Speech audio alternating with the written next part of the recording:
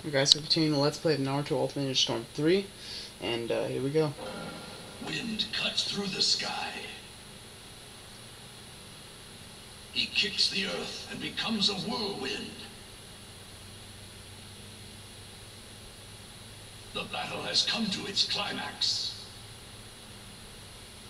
Breaking through times of chaos. The one who lies beyond.